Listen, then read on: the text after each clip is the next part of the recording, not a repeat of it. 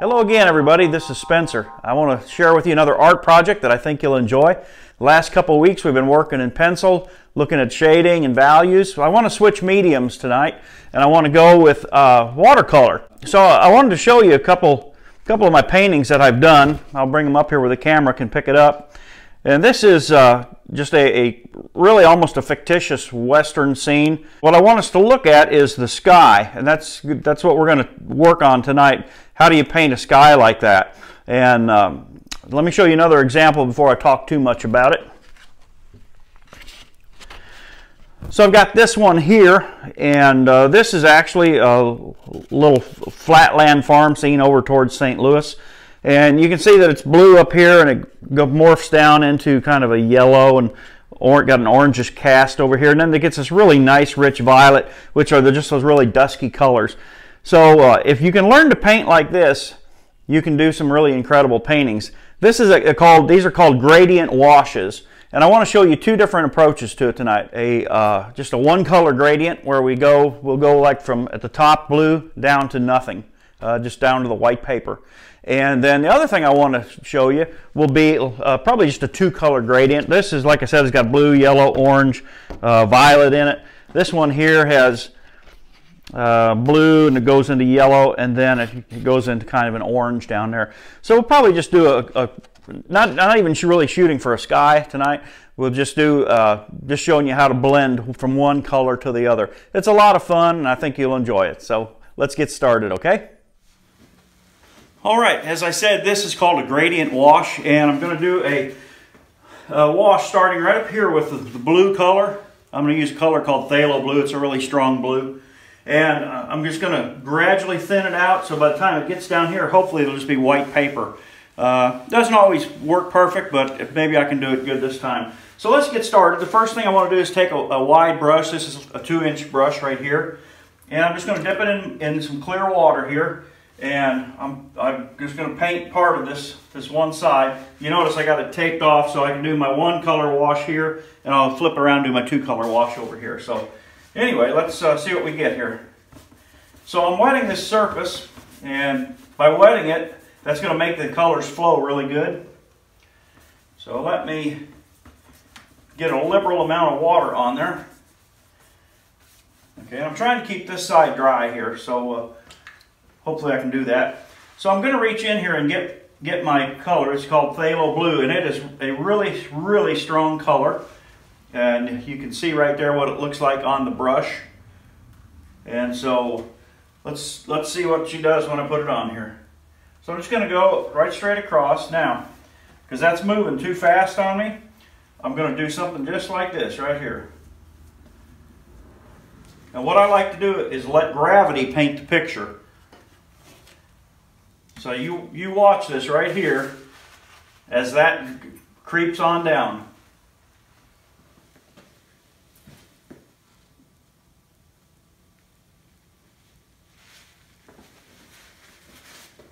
Now I'll take and turn it just to make it all flow down this way. And you can see there's a spot there that's not quite right. Okay, and I've already got an issue here. If you can, maybe you noticed it. Right here, the blue got down in there. So I'm just going to take and put a little bit of just plain water in there and try and flush that back out of there.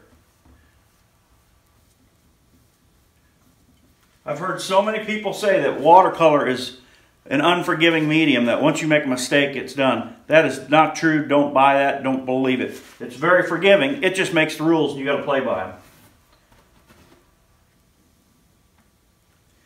I like to see how that paint's moving, flowing there.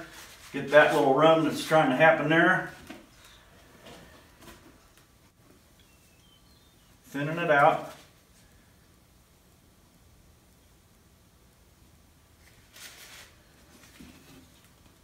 I think it's going to work out pretty good. Now just remember, if you're doing a painting with a nice blue sky, this is what something you're going to have to be able to do to make a nice, like a nice blue summer sky. where it's at the zenith way up high, it's a real dark blue, and then as it gets closer to the horizon, it gets a lot lighter. This is how you do it right here. And you can see how it's just smoothing out, leveling out. Right now it kind of looks like little rain streaks. I don't know if you can see it right there, but that's okay. To stop that, just take and turn it that way. And now it'll all start creeping down that way. And then we'll go like that. Try to just keep turning it around, make it go whatever direction you want it to go. Let's put a little more blue in right up here.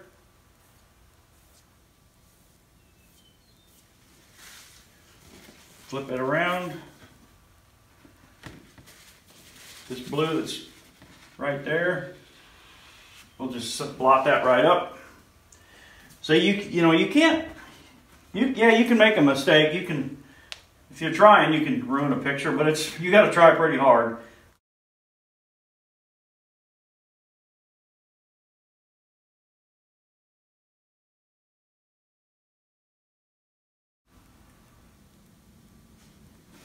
Pull that back over.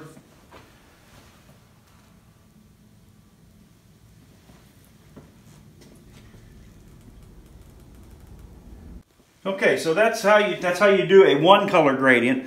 So I'm going to stop right there. I've got to let this dry before I can work on this one over here. So I'm going to shut the cameras off, let it dry, and I'll come back in a couple minutes, okay? Well, any of you that know me know that I change my mind frequently when I'm starting to paint a picture. I start out going one direction and I decide to do something else. That's kind of the case here right now. I was going to do just two colors here, but I think I might throw a third one in because I can show you just a little more in-depth technique. But I also want to point out, if you see this right here, there's a water stain or a splat on this watercolor paper that I've got here. And that happened just because I was careless at some point. I was splattering some paint or something that got on there. That's not a problem. Matter of fact, that's why I'm using it as an example for this demonstration because I don't really want to put that in. Use that piece of paper with a good painting. But a lot of times that'll come out, so it's not a big deal. We'll see what happens with it. So I want to go kind of more of a evening sky color. And so I think what I'm going to do is start with a blue here, and I'll have a pink down here, a color called magenta. It's a real pretty pinkish color. And then I'm going to put what's called raw sienna right in the middle here. And that's just kind of an earthy, like a ochre color, something like that. We're going to start out the same way. I'm going to take my big brush and wet it. I've got some fresh water here, so it's not dirty. The brush has got a little bit of residue of that blue in there. You can see it maybe on the camera, but that's okay. So again, just wetting that surface. This is dry up here, and I've got a piece of tape across there to keep them separated. So I'm just getting every inch of that paper that I'm going to paint on. I'm getting it nice and wet. So I want to start by getting some of this, what's called raw sienna, and I'm just going to put that right in, right about here. So I'll go just like that, and I'll get some good coverage of it. Okay, so that's kind of a buffer between the two colors. And then let's see, I'm going to get some of this pink. And this is a real vibrant, pretty color. It's called, for those of you who like details, it's called quinacridone magenta. And you notice I'm leaving a gap of white paper there in between them. That's so they behave. They don't do anything I don't want them to do just yet. Clean my brush out. Go back into that phthalo blue because that's such a good color. That's such a strong color. And I'm going to go over here and just lay that in just like that. Clean my brush out. And what you're going to notice is I'm lightening it up as I work my way down towards that. Again, I left the white gap there. Now, what I want to do is set that brush down, and just like I did before, I'm going to take and turn it, and you get that kind of stuff happening there. But let me blot that up a little bit. But you can see that that's working its way down. Okay, so let's do this now. Take and make it everything run down this way. Okay, and now I'm going to flip it around. And just be watching up here for that color to get moving. And if it needs a little bit of help, I'm going to re-wet my brush, get some blue, or not blue, I'm sorry, some magenta, and just intensify that color up there. And bring it down till it gets right up against that raw sienna color. You can see it's starting to mix there. I try not to mix colors with my brushes too much because that tends to muddy the color up, just makes it kind of dirty looking. Okay, and you can see how that's working its way down in there. What I'm going to do, I'm going to let it go a little farther, then I'm going to flip it around, put some more blue in here, and that'll work its way down, and before long those will blend together and give us a real pretty transition color. So, okay, let me flip it around like that, get some more blue.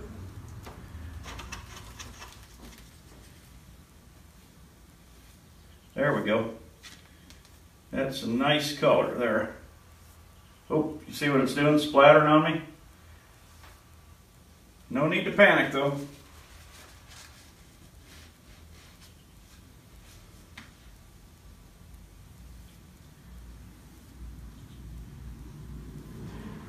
Now, when blue and yellow get together, it'll usually give you a green. And this is kind of a yellow here. However, it's an earth color, so it's not going to really go green. It'll have a little greenish cast, but it goes a little more gray, and that's what I'm looking for. So now let me tilt this around like that. I want this to just soften out and give me a nice smooth transition there. It takes a little while for it to do it. You can't panic. You got to just take your time and let it do it. Just like watching paint dry, isn't it? I'm just going to keep letting it go. This is just softening up here. This is going to be really pretty when it's all done. So if you wanted to paint a painting like just before dusk, like that one I showed you a while ago that had 4 different colors in it, this is the approach that you would take right here. And you get, when these colors all come together, they give you a whole variety of soft, dusky colors, which is absolutely beautiful. And believe it or not, you can do this. This is not that hard. And I'd be happy to show you. If you want to get a hold of me, I'll be glad to give you a lesson on it.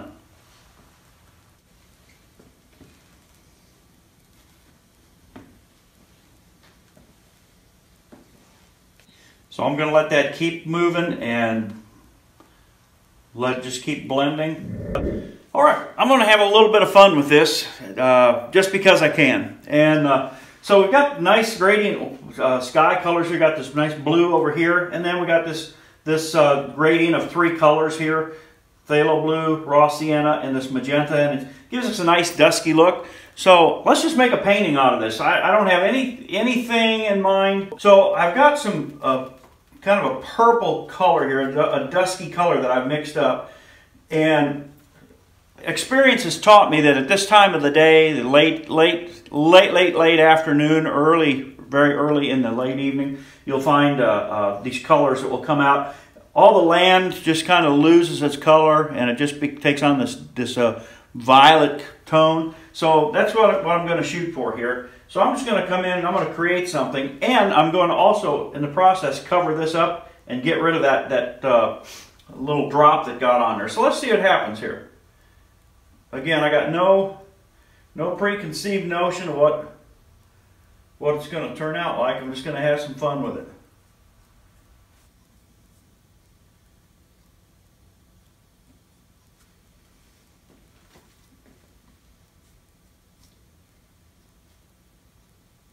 Doing what's called a little dry brushing here. When you see that texture of the paper showing through, that's dry brush. Put another kind of a flat plateau back there. And bring that down.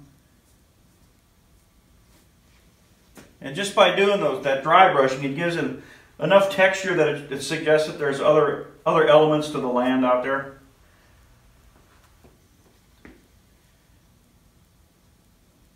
I'll just take that up a little higher.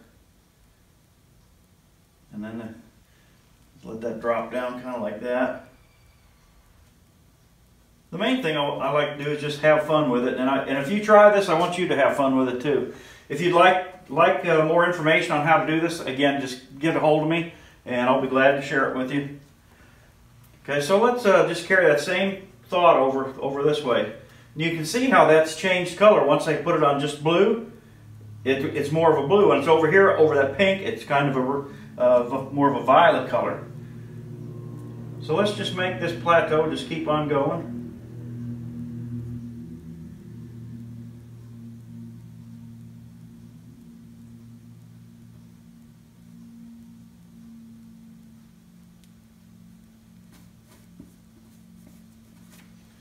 Just like that. And again, just having some fun with it. Need that to be fairly dark there, so I'll mix me up just a little bit more of that violet. Again, I used magenta and phthalo blue. It's not too late to come back in here and pop some more color in there. Cover up that spot there.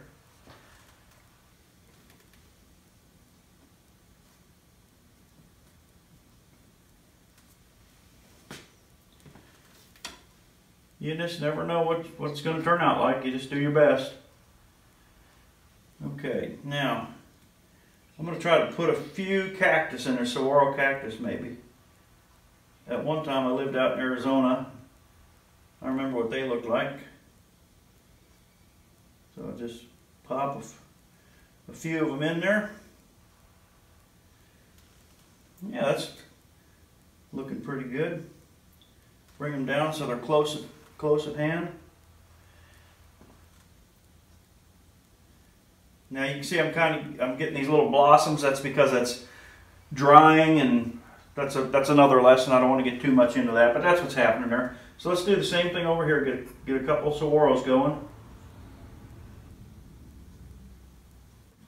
And then they usually have little arms on them. I hope I didn't miss that with the camera. If I did, I'm sorry. I'm a one-man show.